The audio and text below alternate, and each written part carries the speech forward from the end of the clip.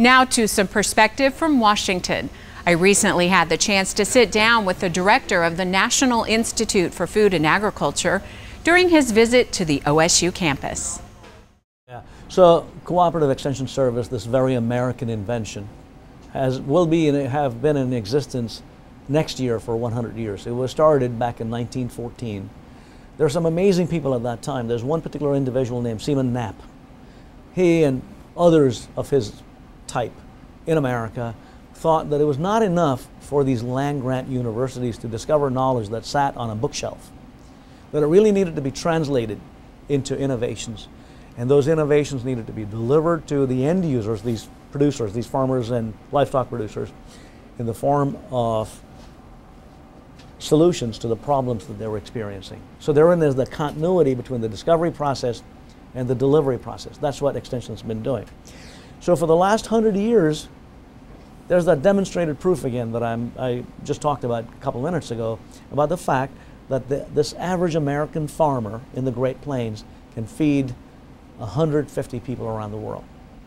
That has come about in part because of the incredible effort about the farmer, and behind that farmer is this amazing enterprise of the research and the extension aspects of it as well.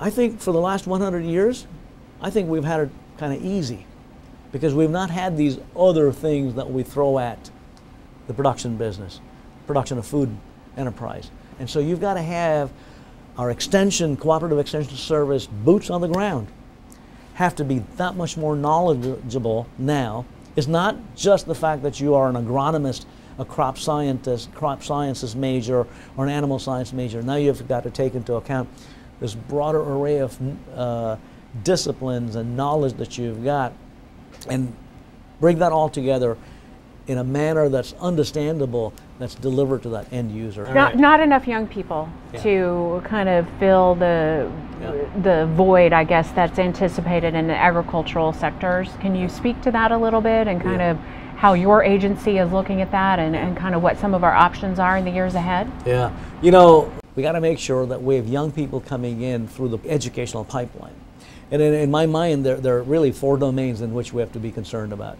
Okay, one of which is the workforce itself. That we don't have enough young people wanting to go into the agricultural enterprise. We provided funding to a couple of institutions to do a survey, and in the next 5 years we will have 60,000 job openings in those areas. And we're going to produce, all these land-grant universities across America are going to produce a sum total of maybe about 30,000 if we're lucky.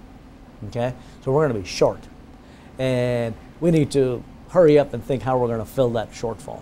The second area is the scientists that we need to discover new knowledge that are going to be transformative on how to deal with insects and pathogens. And again, there was a survey that was done by an organization called the Coalition for Sustainable Agricultural Workforce, looking at the scientific workforce. These are the PhD scientists. In the next 2 years, we have a shortfall of over 1,100 scientific positions. These are the young people coming in to discover all this new knowledge. I don't know how we're going to do this. The third area is the extension boots on the ground. Across the United States, we have lost about 1/3 of that boots on the ground, in part because of the economic downturn that started back in 2001. And then what happened in 2006, 2007 only exacerbated the whole thing. And we've lost tremendously that knowledge. And I think in large measure, that global preeminence that I was referring to of the United States in the food and agricultural enterprise, in part is attributable to those boots on the ground, translating that knowledge and delivering it. We don't have enough people going into that. The fourth area is we have an aging farm population. If you look at our farmers and ranchers in America, back about 5 years ago, we did, USDA, the National Agricultural Statistics Service, did a survey, Ag Census, that said that the average age of the American farmer is about 57 years of age. And we are just about completing a census right now, this year. And I bet you it'll say that the average age is about 60 years of age. And you and I, collectively, all of us need to be concerned that we don't have enough young people wanting to go into the agricultural enterprise. So what we're trying to do as an agency is how do we work with the land-grant universities to deploy the resources necessary, work with the states, and it's a partnership. Remember, the state government has to invest money, and the federal government invests money, and we might bring in private enterprise to be investing as well, collaboratively providing the funding. So we need to provide the funding. More importantly, we got to think about the education and training that we offer, and it really needs to be revamped as well. The third thing is the kind of research that is undertaken at institutions like Oklahoma State University. How does that allow that farmer, that livestock producer, to put a few more dollars in their pockets? How do we make sure that a young person wanting to go into the farming enterprise is competitive, is able to earn a living, is able to partake of that American way of life, of wanting a family and other things as well?